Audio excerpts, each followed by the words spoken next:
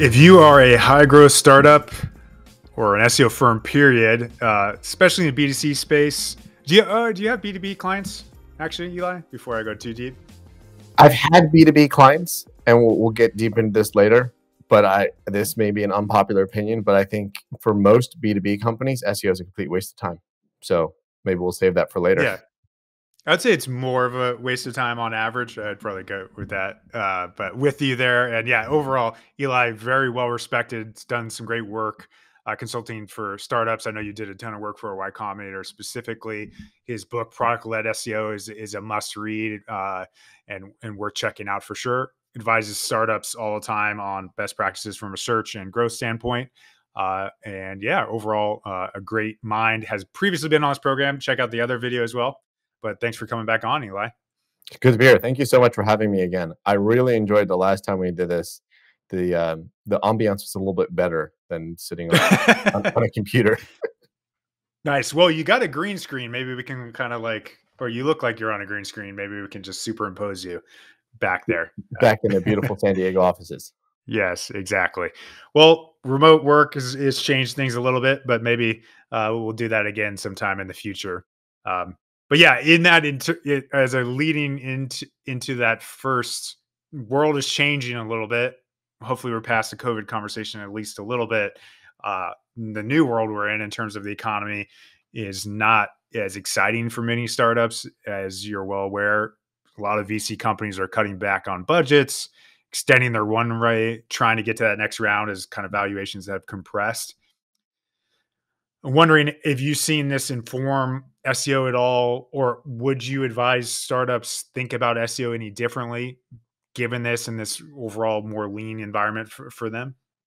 Yeah, I think this is like a really interesting time because you have some startups where they haven't necessarily hit the right phase in their runway where they're nervous. So they may have money in the bank, but they suddenly want to slow down the burn. Unjustifiably, they want to tighten marketing.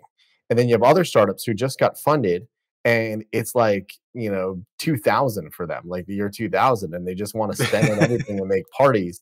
And then you have like big companies who are they're not necessarily losing revenue just yet, but they're panicking and doing huge layoffs. So there's a lot of that going on, and I'm having like a lot of interesting conversations with current clients, prospective clients. There's fear, and I don't know that the fear is justified when it comes to SEO, because SEO is the long game. It's a long bet, and this is when you make long bets. Like maybe this isn't when like you break ground on a new building or a new campus, because you don't know what that will be like in 5 years.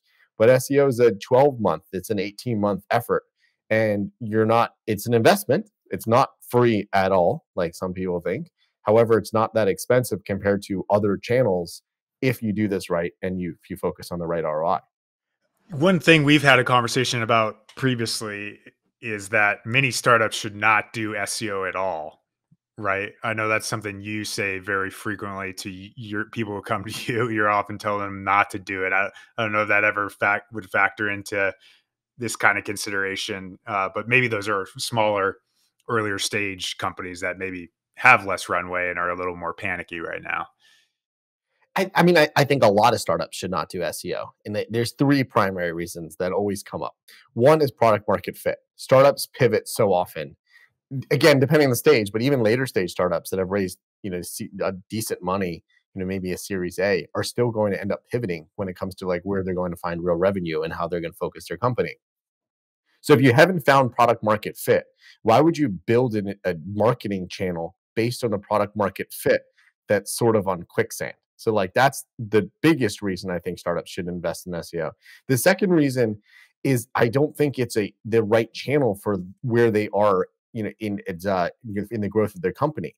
They need to drive revenue. They need to drive, or if not revenue, users, and show that they have traction. SEO does not show traction. You look at like the growth of SEO of like most successful companies, it plods along and then it takes off. It's not linear. It's not like, you get, the growth rate is tremendous. You go from like 1 click to like 2 clicks, 100% growth. That's great to show. If you just show the percentage, yeah. You show the percentages, but like it plods along. Like month number 6, like when I've worked with startups, month number 6, they're like, I really don't think this thing is going to work out. Like, we're only at like 400 clicks per month. Like, is this a real channel? We're spending tens of thousands of dollars per month on it. And then month number 18, they're like speaking at conferences about the SEO thing they invented. So when it comes to startups, like they don't have that amount of time. They need to show traction and they need to get, returns on their investment. So I think that startups should do paid marketing first, because it is something that you can learn very quickly. Like you find the right thing and you're driving acquisition really quick, and you can test and learn, in a day. Whereas in SEO, I don't know, people talk about this SEO testing. Most of this SEO testing is total garbage, because there's not enough traffic. There's not enough data on anything.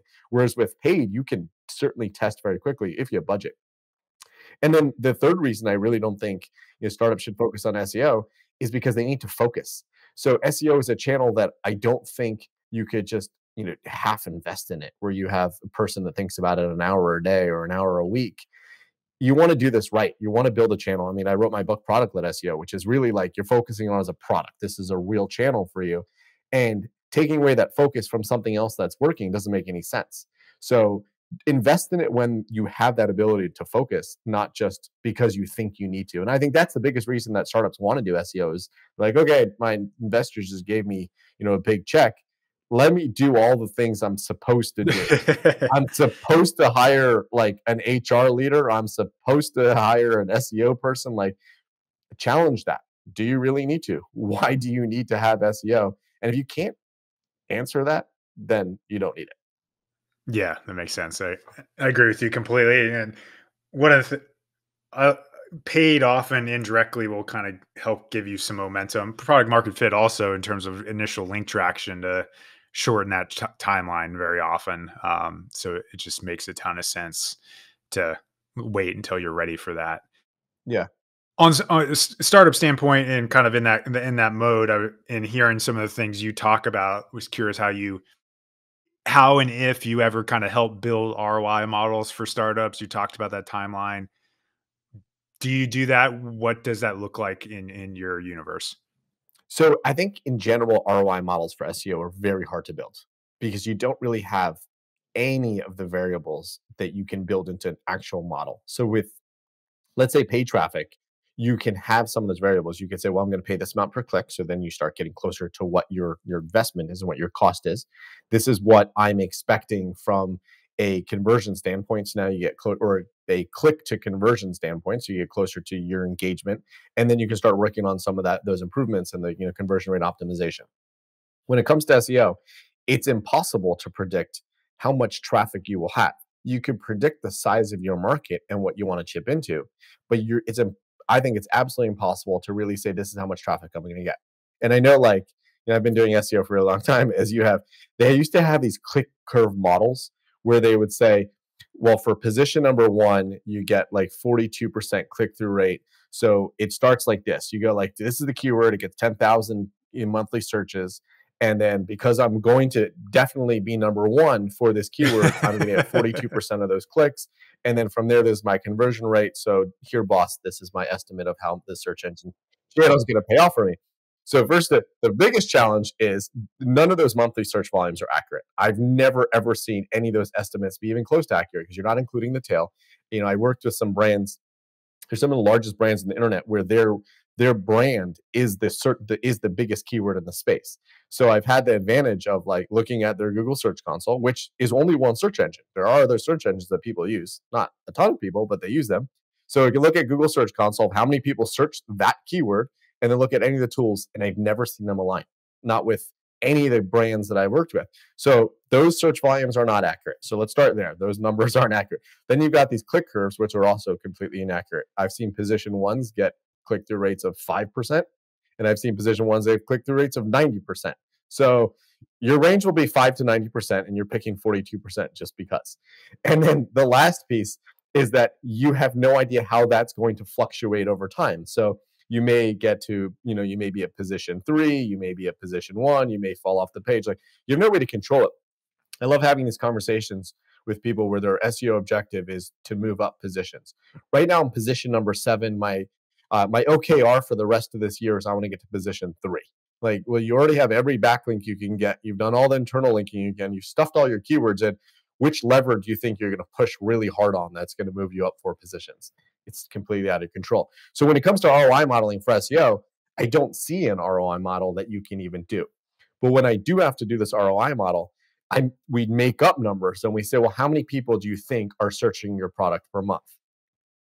If they don't have a number there, so then already it falls off. They're like, well, no one really searches it because they don't know it exists.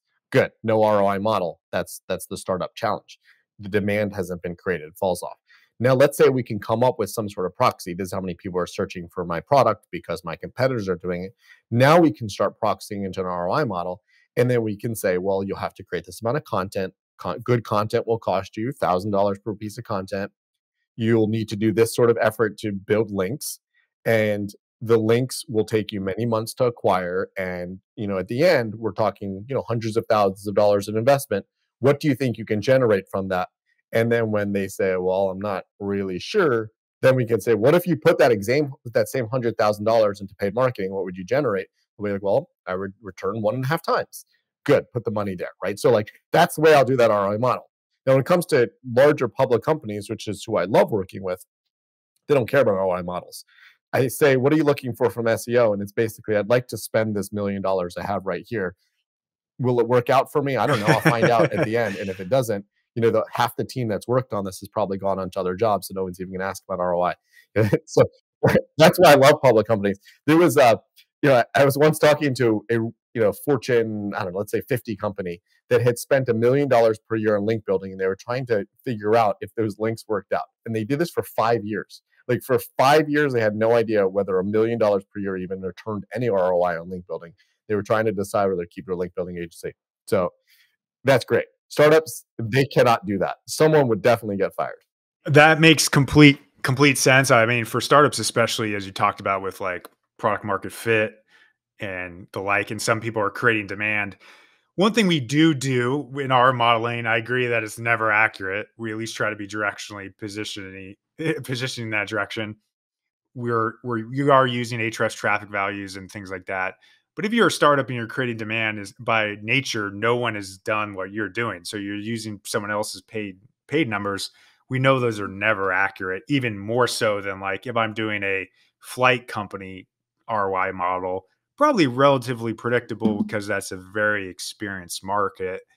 So it's a difficult behavior to do. But one of the things you make me think on the end of that too, I don't know if you ever saw the end of every company's mileage may vary, what that link outcome was. I've seen your recent comments on links in some ways. So was the answer no, they didn't see correlation? Or what happened on the end of that? I think it's impossible to correlate. So I just had a recent conversation with another company that spent, I think, millions of dollars on links. And they also spend millions of dollars on commercials during football games. So there's no vacuum. So they found correlation that they think works for links. But at the same time, you can't take away all this other brand value. So what Google's looking for, or any search engine's looking for with links, is they're looking for brand authority. So links sort of like, well, if everyone in your category links to you, then you must be an authority. But football ads do the same thing. Billboards do the same thing. So Google's just looking to replicate that. It's hard to say that what would happen without the links. So I think there are a lot of companies that don't do any link building that do just fine. And again, my sentiment is probably you don't need it. Google has done 22 years of spam detection to try to eliminate the impact of people buying their way to success. I know it still works, but they're trying to stop that. So I think it'd be okay for people not to build links. That being said, instead they should build PR, right? I think they should do the things that brands do, which is get articles talking about the things they do, get articles praising their leaders, get articles praising their products, have things from their customers that build that brand. Some of those will be links that will be counted in the algorithm. Some of those will be links that will not be counted in the algorithm. But regardless, if it's the right content, it's things that people read. and will say, well, I've read this article about your amazing product. I didn't click the link, but then I went and searched it and I found you on search engines. I may even clicked your paid ad, but like that's the value of it. So should you spend $1,000 on a DA80 link? No. Should you spend $1,000 on a DA80 site that hundreds of people read per day? Yes. Right. So that's the way I would calculate it. Yeah, makes sense completely. And our current mindset, which you might have seen, is like still believing in the value of links, but we are realizing just from a modeling standpoint, to your point, a lot of like you can get that same behavior, you can get quality links by better focusing on your website, your content, real PR activity. It's just like that's sort of where our mindset is now. Is we did manual outreach for a long ass time. It was just that it just feels like a better ROI, and maybe that other stuff will work, but you'll eventually lose to the people that are focusing on the right things where you can get more out of it than just spending $1,000 for the link in isolation. Right. And the focus is wrong. And I know that, maybe some people will challenge this, but at least I can speak with the data here. The focus is always on this DA. And like obviously we all get these emails people trying to sell these guest posts, and it's so focused on the DA's domain authority of the sites. Like I can get you a link on all these sites that I've been able to hack and they're high DA. Well, first of all, they're hacked pages and search engines are never going to see. So it doesn't even matter. So great. You got a link on, I don't know, time.com, DA80, but it's on a hacked page that no one's ever going to see. Second, I've been able to get really good links on authoritative sites and seen them do nothing. So when I was at SurveyMonkey, on I think 2 or 3 occasions, we got links from whitehouse.gov. One of the times was because we did a survey. This one I remember distinctly. We did a survey that said something positive about Trump. This might have been when Obama was there. Something positive about the White House, whoever was in the government, and they linked to it. And they linked to the survey page. And then what I did was I pulled links from that page over to other pages, and it did absolutely nothing. No positions changed, no traffic changed, nothing happened. The second time, we did a survey that may have been positive about Trump, and the Commerce Department, whatever it's called, one of those cabinet positions on business, they ripped off the entire blog post with all the links in it, and they posted it on the whitehouse.gov. Like just a SurveyMonkey blog post was on whitehouse.gov, and there were tons of links in it, and not a single one of those pages, like anything happened. No more traffic, no more movement. They were on tail terms. We should have seen impact. So I don't know what the White House's DA is. Maybe it's DA 100 or something. Well, just DA doesn't matter. No one goes to the White House as a source of news, and Google knows that. So they're not looking at that as a metric. They're looking at, well, how authoritative is the White House on survey products? Not. So therefore, it doesn't count for anything. Yeah, makes sense. And something I've seen in that lens very often too is you'll see those big sites like .edus or whatever, and you'll get a link technically, but maybe it's like orphaned, or it's like for some organization running club that is not linked to anywhere on the main site. I just doubt that passes the same value, even though it's technically nested under the same thing. Yeah. Well, I just want to, one counter thing I want to add to this, because I know this is the business you're in, and I want to make sure that there is one other value add from these kinds of links that even if it doesn't help for SEO, there's logos. So say you could get a link from Time and it's not on a hacked page, but it's an article no one reads. You technically could put that logo on your website and say, as quoted by Time. So when you're buying the effort around the link and you're investing the effort around the link, maybe Google doesn't like it, maybe users never read it, but you now get that logo. So when you're assessing, should I spend $10,000 to have an article placed in Time, don't just say, well, it's DA80 or DA90, and I could do, I don't know, 5 DA10s instead. It's really, what's the value of putting Time's logo? What's the value of putting Inc.'s logo or Forbes logo on my site? If there's value in it, then attribute that value to investment too, and not just, again, I think people make a huge mistake and they only focus on domain authority. And I don't even know if they still do this because I haven't done link building so long, but like follow versus no follow. Like every time I ever tested follow versus no follow, Google follows. Like Google, and people still do this follow versus no follow on their sites when they have links, but Google doesn't need humans to be like, search engine with your really intelligent algorithms, don't trust this link because I'm telling you not to. Google will say, well, thank you for letting us know. We'll decide on our own. Yeah, some of the I don't do this. We do all earn now. I mean, we do some digital PR for the right kind of companies that probably are doing ads like that and finance for the most part.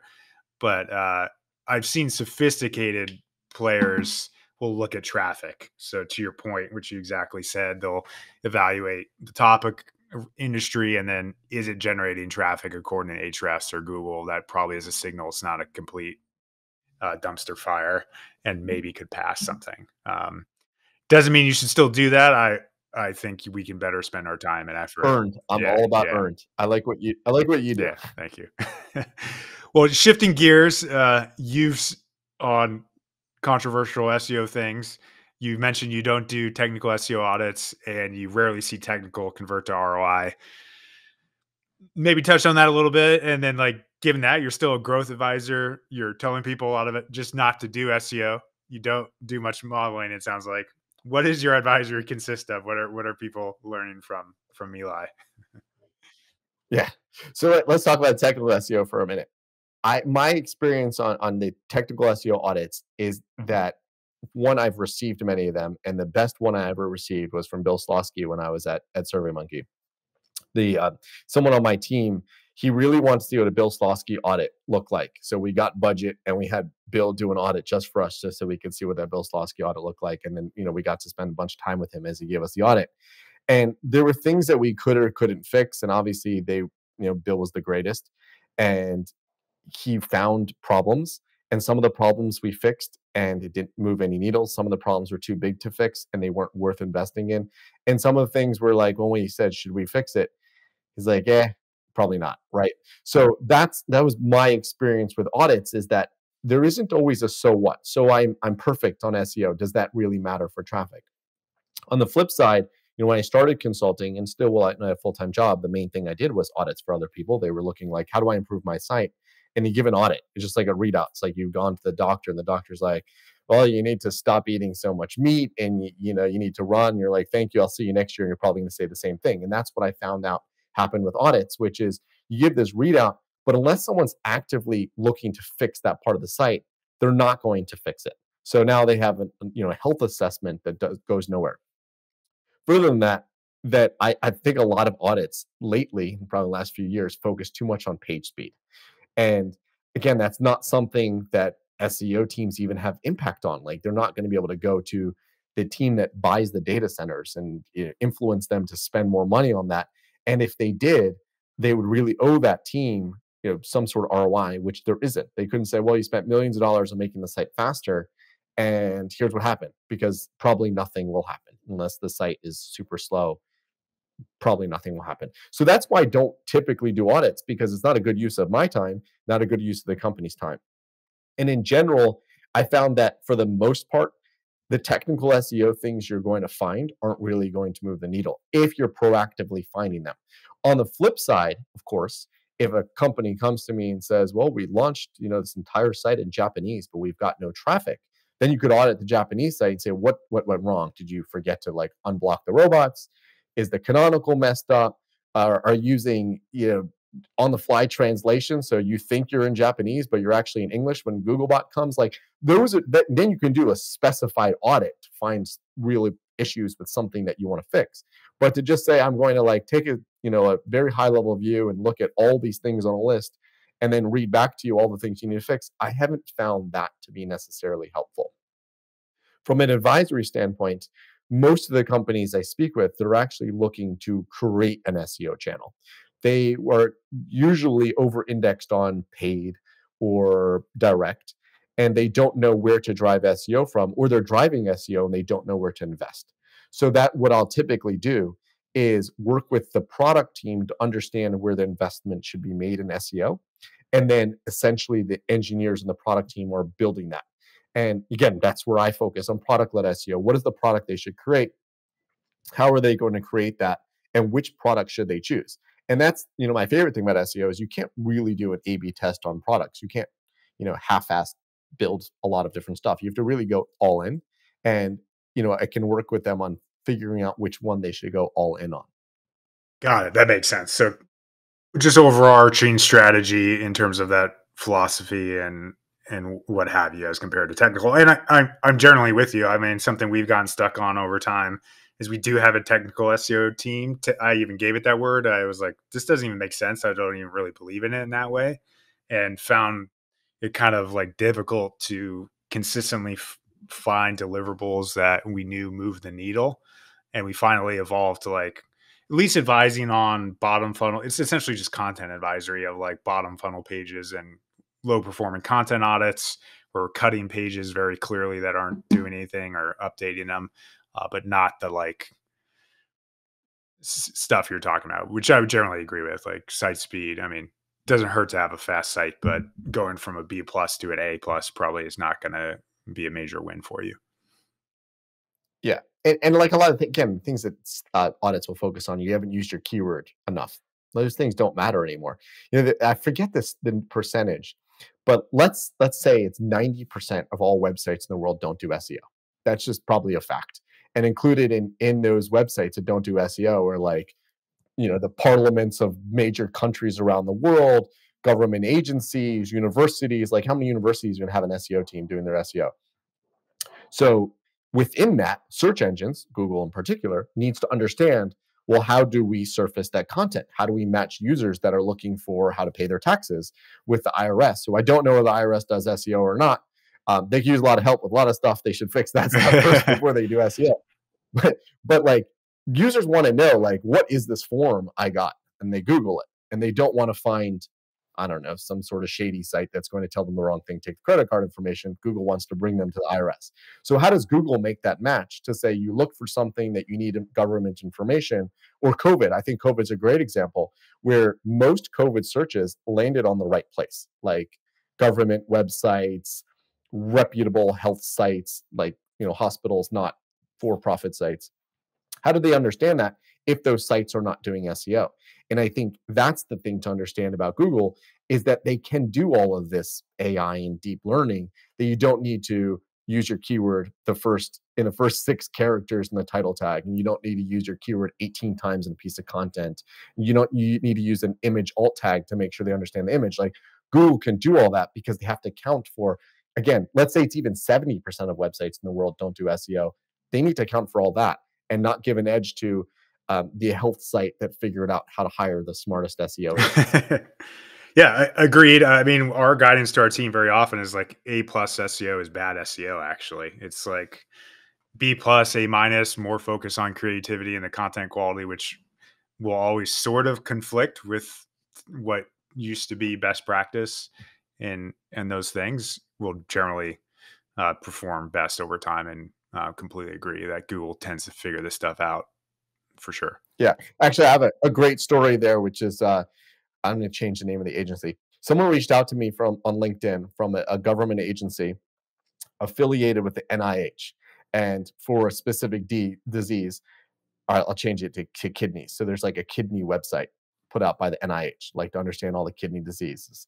And this person reached out to me, and she was panicked because her boss, who's like the head of web for the kidneys, said they got an email from an agency saying that they have negative SEO and it needs to be fixed. And they were panicking. And I said, you are the NIH. Google knows that you need to rank on kidney related searches. No negative SEO is going to take that away. And if it does, it will disappear really quickly. Like, there's so much of this bad stuff out there. And I couldn't believe an agency actually got that far to make someone in a government agency panic. But that's the way it is. Like, Google will fix that. Like, you They know, look bad. Is it? if it's not the Yeah. government, if it's the government, I think it'll take a few hours, maybe a day. If it's not the government, maybe it'll take a few weeks. But these hacks and loopholes don't exist for that long anymore. Yeah, like those kind of spaces, coronavirus health, like in some ways, like they end up embarrassed and they got to figure that stuff out. Like if you can't find the NIH for that kind of stuff, that's not a good look for them eventually. Right. And it's algorithmic, it's not manual. So the algorithms are accounting for all this stuff. So when you think about that, like, how does an algorithm understand that you're in Canada and you need to find the Canadian version of the NIH? Well, do you think about those signals? And that's the way we need to do SEO. Like, what sort of signals do you need to put in? Not that like someone at Google says, all right, I'm going to make a spreadsheet of all the authoritative government websites for each disease or each government need, and then this is what we're going to rank number one for the queries we couldn't even know. So like when you take that step back and say, well, how does Google do that? When it comes to sports, how does Google know which is the sports team and which is the blog about the sports team? Like these are the things that we need to understand when you're doing better SEO, because that's what the user's looking for. The user's looking to understand that information, and they're not looking for the affiliate site. When it comes to diamonds and someone's looking to score diamonds, like how does Google make sure that whatever there's an organization that does that, you're finding information from them versus the affiliate site that is representative of a jewelry store? Yeah, makes sense completely. Well, yeah, transitioning from that idea, a quote I saw you share on LinkedIn recently, and also people should follow you on LinkedIn. You're a good follow there, for sure. Also, you probably share this on Twitter. Also a good follow. But anyways, you said, if anyone can replicate your SEO strategy in quotes by improving on your content and links, dot, dot, dot, you don't have a strategy. What did you mean by that? What's kind of the origin behind that quote as well? I was curious. So the origin is in many conversations I have with prospective companies that I want to work with, is they say my competitor's doing this. I need to do it better. And that's not a good basis. If the only reason you exist is to be better than your competitor, then your competitor is just going to look at you and be better than you. And then you're in this cycle and no one's really differentiated. And I find very often when it comes to SEO, and this is based on tools, companies look at who their competitors are and just try to out SEO them. So you have like in Ahrefs and SEMrush, you have your content gap tools, which tell you this is what your competitor does, but this is what you do. Well, what if you do the exact same thing as your competitor, but you're better at providing that service? Why would you go into that gap? Go exactly where your competitors and write that better content. So I would never base a strategy on I'm existing only because my competitor is bad at doing this, and I'm going to do it first and hope that they don't notice and catch up to me. So, I think like this comes up over and over again when it comes to people doing SEO, because again, they're basing it on the competitor. A great example, and this one I've heard a few times from financial services companies, is that were companies within finance. They look at some of the leaders within finance, let's say NerdWallet, and they say, well, NerdWallet has no idea that they can do credit card content like this, and I'm going to do it so much better. And they're buying content here, and I'm going to buy content better. I don't recall the exact numbers. Fairly recently I heard this, but NerdWallet is spending, I think, hundreds of thousands of dollars on content per month in-house. They have hundreds of writers in-house writing that content. So if you can do that, if you have the budget to do that, so first of all, you now have to match the output that NerdWallet is doing. And second, you have to catch up on the 10 years they've already done it. So if you want to compete against NerdWallet, you don't want to be a better NerdWallet. You want to be a better you, whatever it is. So that's when it comes to SEO. And again, if you're a startup and you had an investment thesis that someone gave you money for, build your SEO around that thesis, not your SEO around, well, NerdWallet did this, so I'm going to do it better. Another one I saw is within strictly finance, there's the stock space, like where you can do a lot around stock investing. And there, arguably there are opportunities to do better SEO within stock investing. So one I've heard frequently is, well, Motley Fool.com, they don't do a great job. I'm going to do a far better job. So I recently heard, I think it's Ali Berry. She's at Motley Fool. She spoke at a SEMrush conference, and the numbers of the pieces of content they produce per day, I think, was in the hundreds, maybe 200 pieces of content per day. So Fool is producing 200 pieces of content per day. Whoever the people I were talking to, they thought that content wasn't great. Fine, that's their opinion. But again, if you're going to outcompete Fool, you now need to produce 200 pieces of content per day, which is not cheap, and catch up on the 20 years that Fool has been doing that. So I think, again, whatever business you want to be in, your starting point shouldn't be my competitors do X and I'm just going to do X plus plus. No, your competitors do X. I've done my research and I know that my customers want Y, and I'm going to be the best at Y until no one even can catch me because I'm the best at Y. And then the entire industry will pivot. In my book, I talked a lot about Zillow because I think Zillow is my favorite example of product-led SEO. Zillow recognized an opportunity in real estate, and that people wanted to know the valuations of houses. The only way to find the valuation at the time Zillow created this product was to go to government offices. And I think you had to physically go and look at the past tax records. The governments weren't online. These are county courthouses. They weren't online. There was no way to find out like what a house was worth. And on top of that, you only found out what the government assessed the price of the house at. You didn't know whether that assessment was accurate. So what Zillow did was they pulled all that government information and they created a product around it to assess, like, again, is it accurate? What are the recent sales? And that's the Zestimate.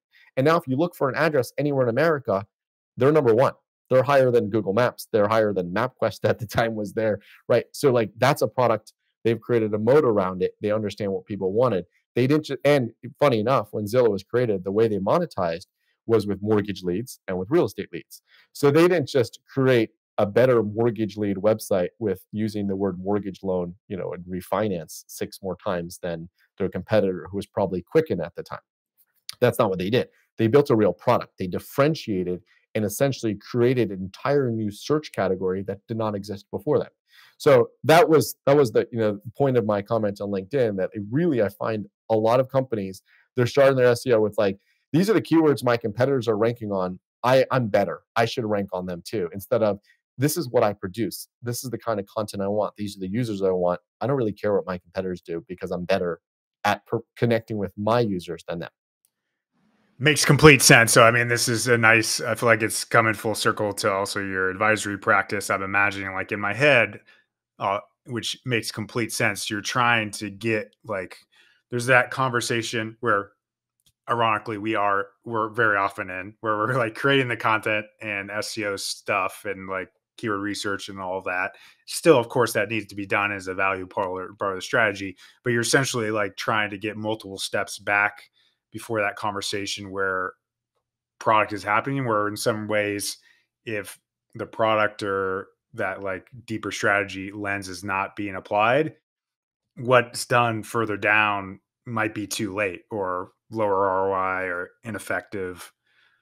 Is that a fair characterization? Am I framing that correctly? Yeah. Yes, totally. And I sort of landed on this, early on in my consulting when I was talking to a friend of mine who was working at an insurance startup. And insurance is, a great space. You ever think about like, how much money is spent on insurance on, again, TV ads? There's a lot of switching. It's a great place to make money and build affiliate sites and do, again, a lot there. So this company raised a lot of money and they were doing something in insurance and they wanted to put all their money in SEO. And this is car insurance. And I pointed out that Geico's website is older than Google's website. Progressive's website is older than Google's website. So if you look at the word car insurance on Google, Geico is not, I don't know what's number one, but like the companies we know, State Farm, Geico, Progressive, they're not just going to fall out of the index because someone has a new innovation on insurance. You're not going to rank on car insurance. 100%, I put, a huge bet on no startup is going to rank on car insurance unless Geico, Progressive, State Farm, and all the insurance companies just forget to register their domain names, or Google just hates them and just wants to upset the entire market.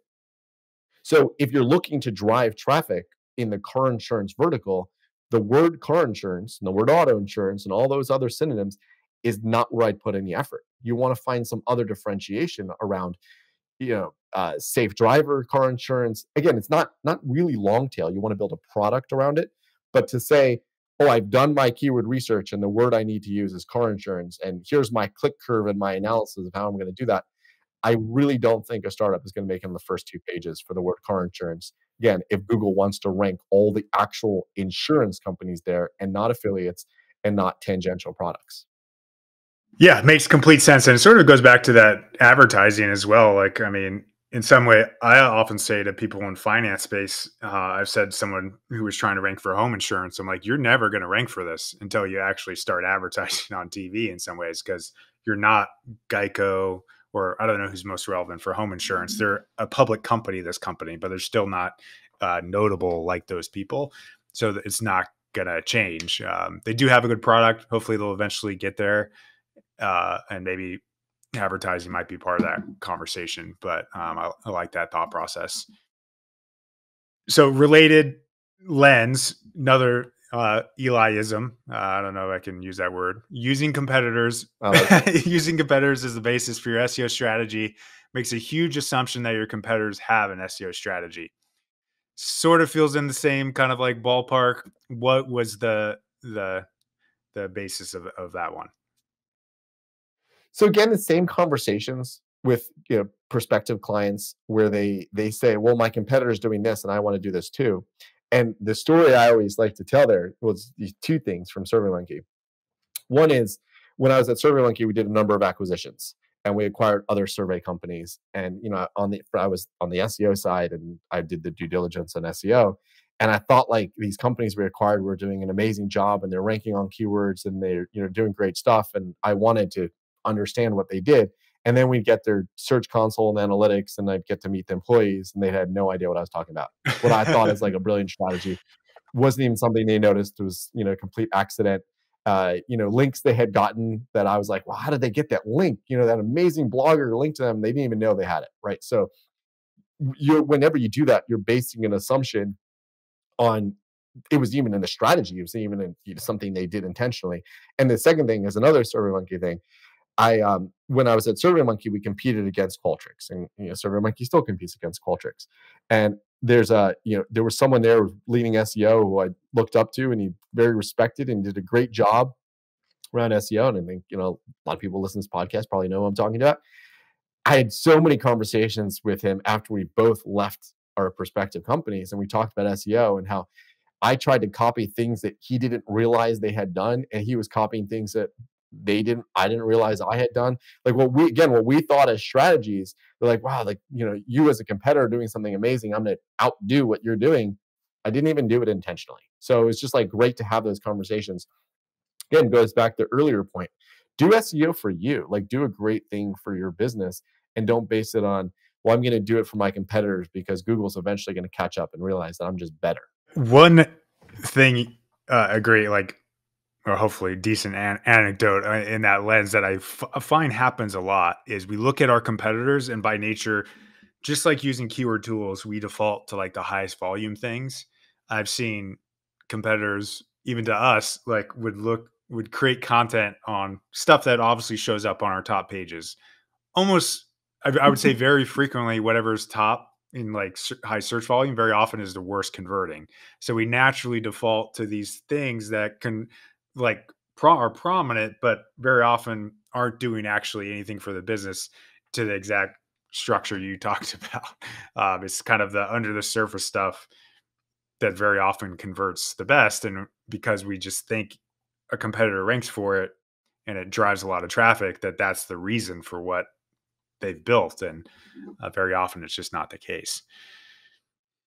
Yeah, well, I push back against even using traffic as a metric. So there was a company I was working with. They were in a two-sided marketplace, buyers and sellers. They made all the money off the buyers, but all the traffic was in the sellers. So they created all this content around seller content because they used keyword research. And I'd say 80% of the organic traffic was coming into these widgets that would never convert. It was the wrong user. So that's why I always push back from like, are you basing everything around this SEO strategy of keyword research and I want users, but again, our first part of this conversation was ROI. Like there wasn't even ROI. It's not possible to do like any sort of ROI analysis because that user is just the wrong user. It's like, and I've seen this with international companies where they're driving a bunch of traffic. Like, let's say you're an American company and create a lot of Spanish content, and you're getting Spanish speakers that are not in America. You cannot service people outside of the U.S. borders. So great, it's traffic, and you got traffic from Mexico and Colombia and Argentina, but like doesn't do anything for you. So there has to be an ROI model. There has to be a funnel. There has to be a reason you're creating it for users and for profit. Unless, and again, the only exception to this is if you're media. So if you're media and you get paid on advertising and impression advertising, get all the eyeballs you can. But if you're actually trying to convert somebody to like download something or buy something or share something, like it has to be part of a funnel. Yeah, makes sense. One way we adapt those metrics is we look at traffic value, we look at traffic, and then we create a relevancy score. So we get to know the business in month one, and then we'll adjust those metrics to the best we can, either up or down based on what we feel that is. So you don't just blindly look at traffic and traffic value. And to your point, that's going to naturally default you to non-relevant stuff, especially as a startup very often who just doesn't even know, or maybe just is figuring out their product market fit. Yep, exactly. So you I don't know if some of this advice for your clients in terms of replicating a competitor's SEO strategy. I mean, you gave a good example of Zillow there in terms of how they did it. I don't know if any others come top of mind of companies that went beyond, oh, we're just going to do better content and links for ourselves in order to win. Like, what's another example of that if you happen to have any? So this is my favorite example, Amazon. So Amazon crushes it on almost every single e-commerce search. And I don't think that's by accident because I'm reading the new book on Amazon, Amazon Unbound, if anybody wants to read a great book on Amazon. So the guy that wrote it wrote a book 10 years ago called The Everything Store about how Amazon became such a I've read that. It's great good. thing. Yeah. So he has got a new book that just came out called Amazon Unbound, which is how Amazon became like the biggest company in the world and Bezos, all that stuff. It's updated. So it goes all the way through like his divorce and going to space. It's fascinating. So Amazon wasn't the natural site to really own all things around e-commerce. Target, I mean, Walmart is bigger than Target, but even Target had more products in warehouses than Amazon. Walmart, of course, has more products than any physical company in the entire world. Walmart could have won e-commerce, but I think Amazon approached SEO, and I've talked to the Amazon SEO team years ago, but Amazon approached SEO from a very tactical aggregate structure rather than like how do we build a site that's going to or how do we build a page that's going to rank on iPhone 14. They built an entire site that will rank on everything possible because they built really good structure and really good architecture and really good ways of feeding in content. And so much of that site is around SEO. I mean, if you don't think Amazon cares about SEO, just go look at the footer and look at the keywords they use to link to their sub brands. But Amazon cares very much about SEO, and I could imagine they generate billions of dollars just from SEO. And and I think that is part of the strategy, whereas Walmart did not. And I had a little insight into how Walmart built a strategy around SEO because I've worked with a number of Walmart employees who worked on SEO there. But more than that, I had a friend in the Bay Area, and she had a PhD in literature or English or something related to writing. And her job was she worked at Walmart and she managed a team that took product descriptions that came from manufacturers and they bulked up those product descriptions with keywords. Like, we thought we had this conversation of like, oh, you do SEO, I do SEO too. And then she explained her SEO job. Whereas Amazon was thinking about a high level, like how do you build the greatest website in the world for SEO? Walmart was keyword stuffing. So I think if you want to think about like how do these strategies work, like you have a real strategy, you want to win something. It's not going to happen today. Like this was 10 years ago. Amazon did not own every e-commerce search then. Now they do. Right now, if anybody wants to really break into e-commerce, you have to knock aside Amazon, and that is going to be way harder than it ever was. And Walmart could have been that site. And I'd say like Walmart's last gasp at this.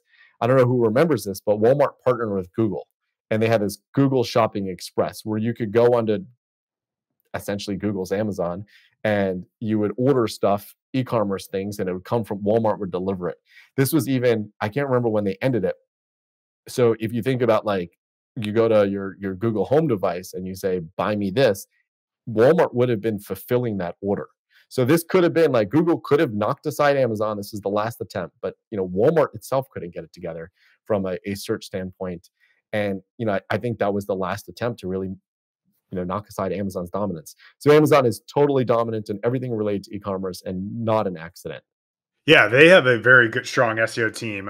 Fun fact: I actually considered right before I started Siege, I was considering a job offer from Amazon. Oh, I hadn't got offered. Maybe they would have never offered me, but very strong SEO team, and maybe stronger because I'm not on there. But who knows how that would have worked out in life? But um, yeah, that's a good one. Obviously, they think about search in and out from the start, and overall user experience. I feel like that echoes in all the things you say that maybe Walmart did not as much on the website, like probably more of an in-store experience as compared to the native website experience that Amazon seems to be pretty good at.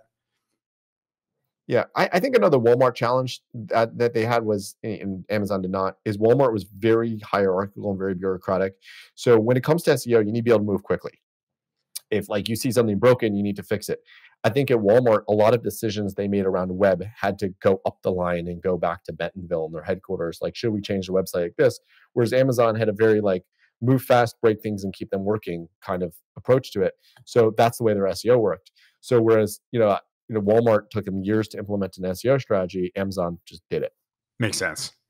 I mean, in looking at your two examples, Zillow and Amazon, some people that might listen to this just to like answer an objection you might hear in saying this, and of course, maybe this is why they're here. These are massive companies, of course, now, but maybe that's why it is. There like a mid-size example of this, or like how they should be thinking about the same lens beyond those two behemoths?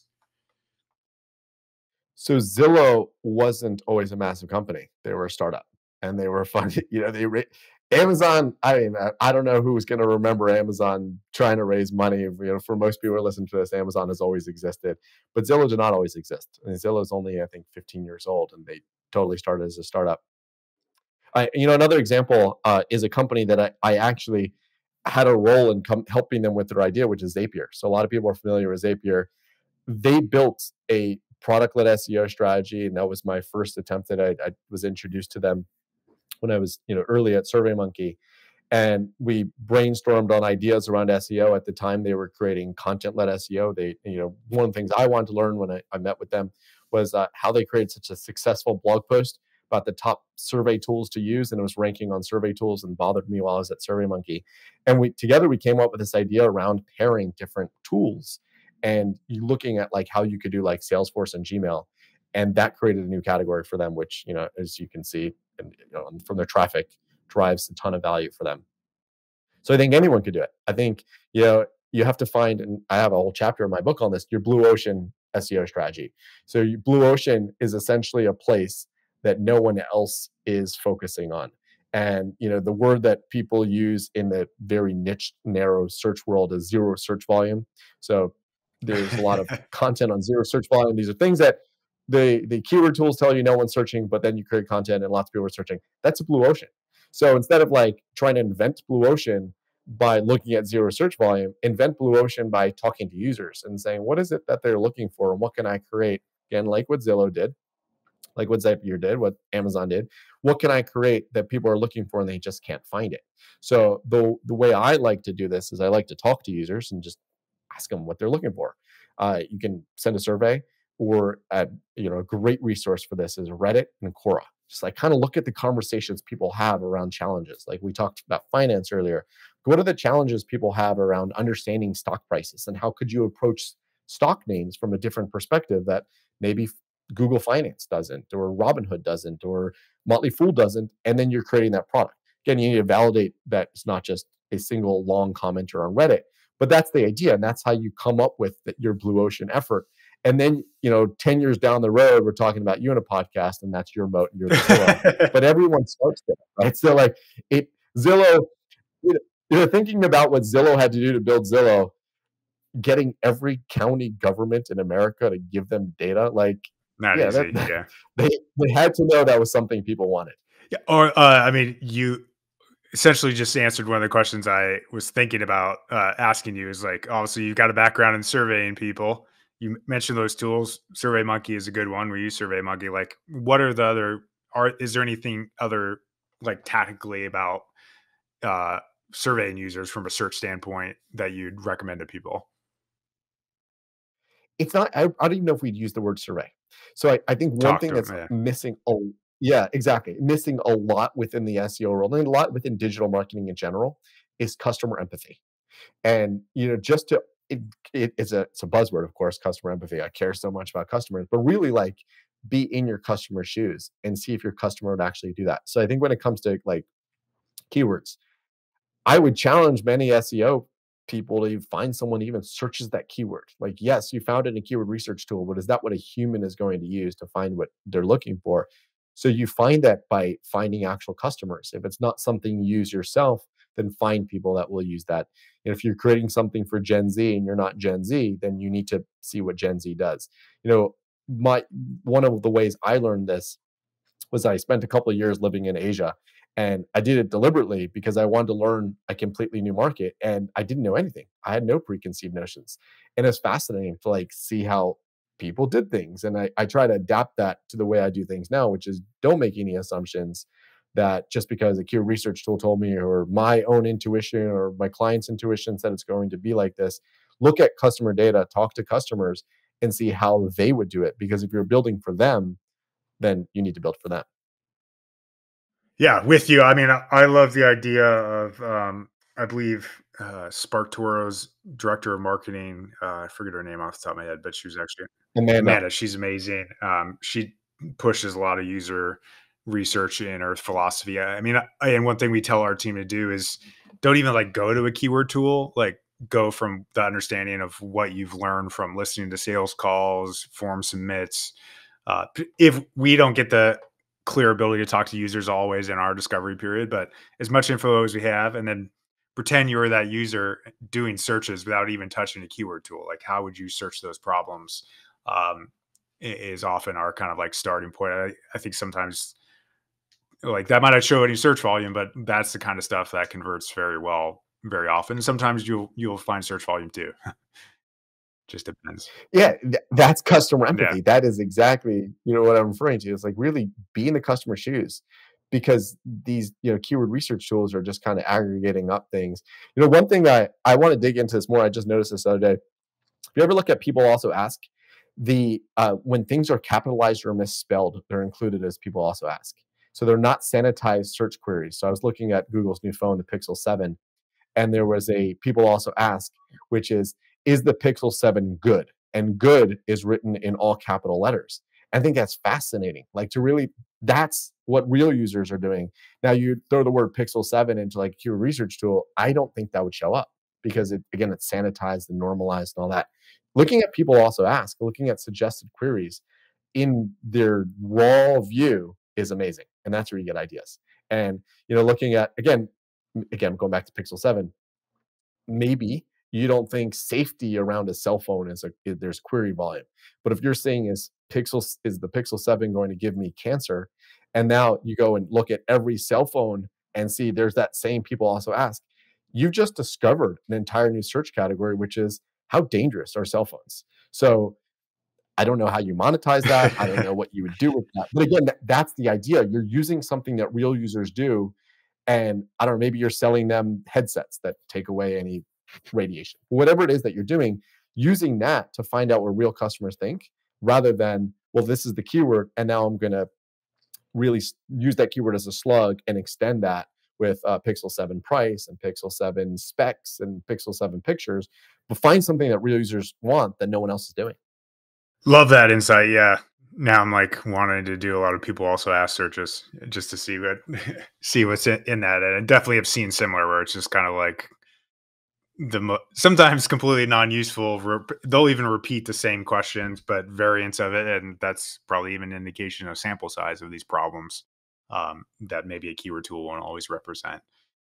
Well, this has been great, Eli. Thanks for coming on. Yeah, everyone should definitely check out your book, Product Led SEO. Follow you on LinkedIn, follow you on Twitter. Great follows there for growth and SEO strategy advice for sure. Yeah, anything we didn't leave you with, or anything else you'd recommend or tell people to find you or what have you? Check out the book, go into a lot more detail on it in the book. And then the only other thing I'd add is I talked a lot about what I do with companies. A new thing that I'm trying to understand a little bit more is how we can level up the actual employees. Like, I love the conversation we had, was it, I don't know, 2-3 years ago in San Diego, and we talked about like how to expand on career. I think so many people within SEO, their careers are held back because of who they report to. They're not reporting to SEO leaders, they're reporting to marketing leaders who don't understand their role. So this new thing I've been doing is, rather than just like working directly with companies and the company success, I'd love to work with like employees and help employees to level up. Like, how does a SEO manager become an SEO director? And what do they need to do, and how do they better position themselves? And of course, the company benefits because their employers are better. But I think that's something that I've noticed that is really lacking within digital marketing, that the best digital marketers are not reporting to the leaders that even understand what they do. So if I can help anybody, please reach out. Yeah, I mean, that previous conversation, anyone in SEO like that really resonated. It was like one of our more popular conversations. Of course, people trying to understand how their careers continue is something everyone cares about. So that sounds like a great service you're providing. Well, great, Eli. Appreciate you coming on. Really great to be here. Thank you for having me again. Of course.